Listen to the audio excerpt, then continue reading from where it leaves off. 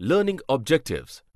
After studying this chapter, you should be able to explain the concept and characteristics of business, compare the distinctive features of business, profession, and employment, classify business activities and clarify the meaning of industry and commerce, state various types of industry, explain the activities relating to commerce, analyze the objectives of business, describe the nature of business risks and their causes, and discuss the basic factors to be considered while starting a business. Meaning of business. In general sense, business refers to any occupation in which people regularly engage in an activity with a view to earning profit. The activity may consist of production or purchase of goods for sale, or exchange of goods or supply of services to satisfy the needs of other people. It is an economic activity carried out with the aim of earning profit.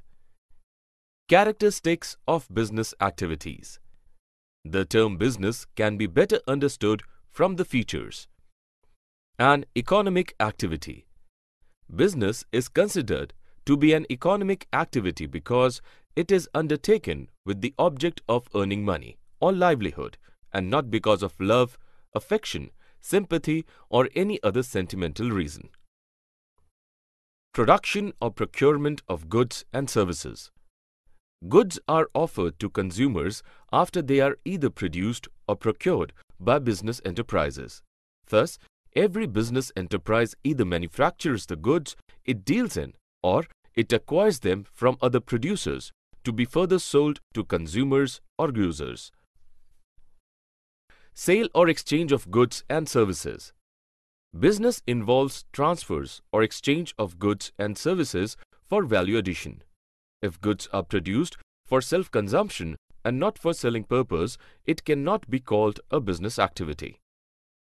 Regular dealings in goods and services. Business involves dealings in goods or services on a regular basis. Therefore, one single transaction of sale or purchase does not constitute business. Profit earning. The primary objective of business is to earn profit. For this, businessmen make all possible efforts to increasing the volume of sales or reducing cost. Uncertainty of return. Business should not be considered as bed of roses. At every step, problems and obstacles hinder the path of success. One cannot expect the actual returns and investment as there is always a possibility of losses.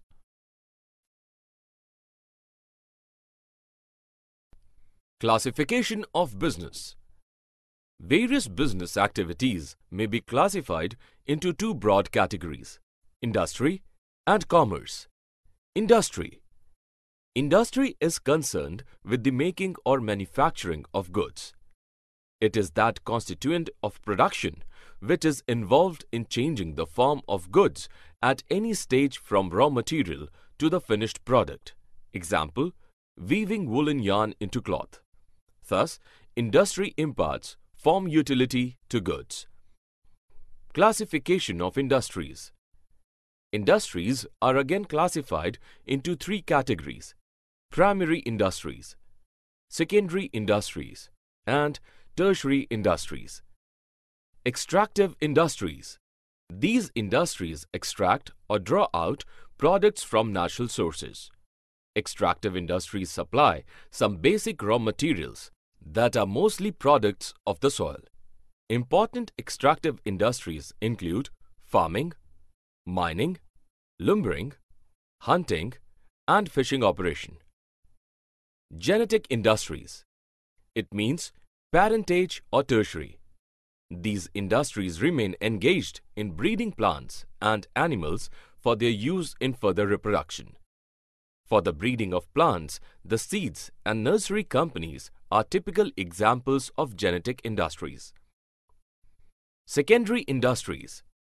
Secondary industries are concerned with the materials which have already been produced at the primary stage. For example, mining of iron ore, is a primary industry, but manufacture of steel is a secondary industry. Manufacturing industries. Industries engaged in the conversion of raw materials or semi-finished products into finished products are called manufacturing industries. For example, cotton is converted onto textiles. Construction industries. The activities of construction industries include erection of buildings, bridges, roads, railways, canals, etc. Their output do not consist of movable goods. It makes use of the output of the industries like brick, cement, steel, etc. Tertiary industries.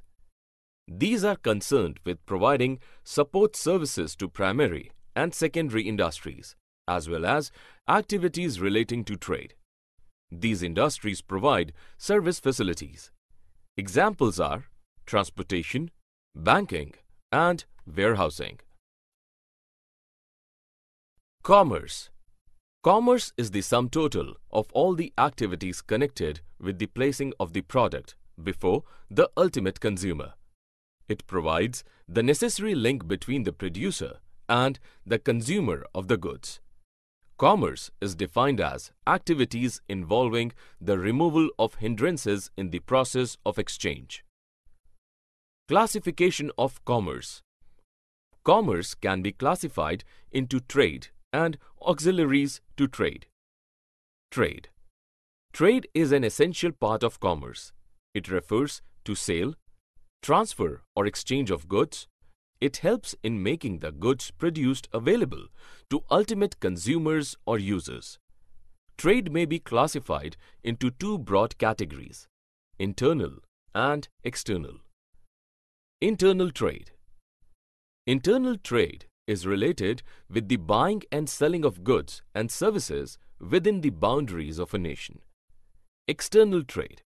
External trade is the trade between the countries. This involves the cross-border transactions between different countries. Auxiliaries to trade. Activities which are meant for assisting trade are known as auxiliaries to trade. These activities are generally referred to as services because these are in the nature of facilitating the activities relating to industry and trade. Transport and communication. Transportation carries goods from producers to traders and finally to consumers. It bridges the geographical distances. It makes for speed and efficiency in exchange. Transportation provides the wheels of commerce. Banking and finance. Banks and financial institutions provide credit facility, loan, etc. to provide finance for smooth flow of business activities. Bank help the businessman to overcome the problem of funds. Warehousing. It refers the holding of goods until they are finally reached to the consumers. Goods have to be stored at every stage in process of exchange. Objectives of business. Objectives are needed in every area where performance and results affect the survival and prosperity of business. Some of these areas are described below. Market standing. Market standing refers to the position of an enterprise in relation to its competitors. A business enterprise must aim at standing on stronger footing in terms of offering competitive products to its customers and serving them to their satisfaction. Innovation. Innovation is the introduction of new ideas or methods in the way something is done or made. No business enterprise can flourish in a competitive world without innovation. Therefore, innovation becomes an important objective. Productivity. Productivity is calculated by comparing the value of outputs with the value of inputs. It is used as a measure of efficiency. Physical and financial resources. Any business requires physical resources like plants, machines, offices, etc., and financial resources, that is, funds to be able to produce and supply goods and services to its customers. Earning profits. One of the objectives of business is to earn profits on the capital employed. Profitability refers to profit in relation to capital investment. Manager performance and development. Business enterprises need managers to conduct and coordinate business activity. Various programs for motivating managers need to be implemented. Worker performance and attitude. Workers' performance and attitudes determine their contribution towards productivity and profitability of any enterprise. Social responsibility. Social responsibility refers to the obligation of business firms to contribute resources for solving social problems and work in a socially desirable manner. Business risks. The term business risks refers to the possibility of inadequate profits or even losses due to uncertainties or unexpected events. Business enterprises constantly face two types of risks: speculative and pure. Nature of business risks. Nature of business risks can be understood in terms of their peculiar characteristics. Business risks arise due to uncertainties. Uncertainty refers to the lack of knowledge about what is going to happen in the future. Natural calamities, change in demand and prices, change in government policy, improvement in technology, etc. are some of the examples of uncertainty. Risk is an essential part of every business. Every business has some risk.